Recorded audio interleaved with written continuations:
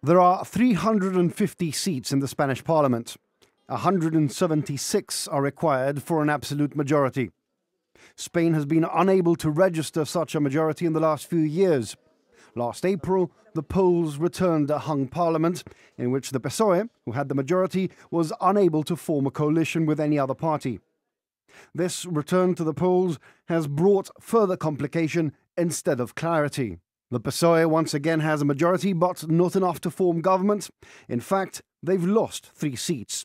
The PP has made inroads, but they remain 32 seats behind the Socialists. The major headline is the leap forward made by VOX. The party, who once again vowed to close the border between Spain and Gibraltar, now commands the 3rd largest bloc in the Spanish parliament, 52 seats, up from 24. Unidas Podemos gained 35 seats, down 7 from April. The biggest loser is Ciudadanos, whose 57 seats are now down to 10. Following the results, the caretaker Prime Minister Pedro Sánchez said it was his priority to form a stable government and do politics for the majority of Spaniards. Unidas Podemos leader Pablo Iglesias said he was ready to begin talks with Mr. Sánchez. However, even if they do form a coalition, they will have 155 seats, 21 fewer than the 176 required to form government.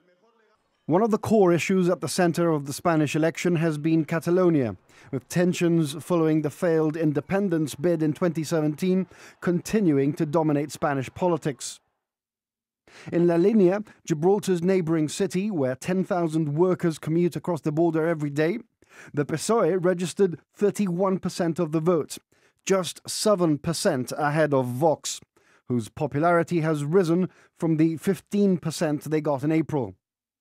Similar results were returned across the Campo, with VOX trailing PSOE by a couple of points in Los Barrios, San Roque and Tarifa.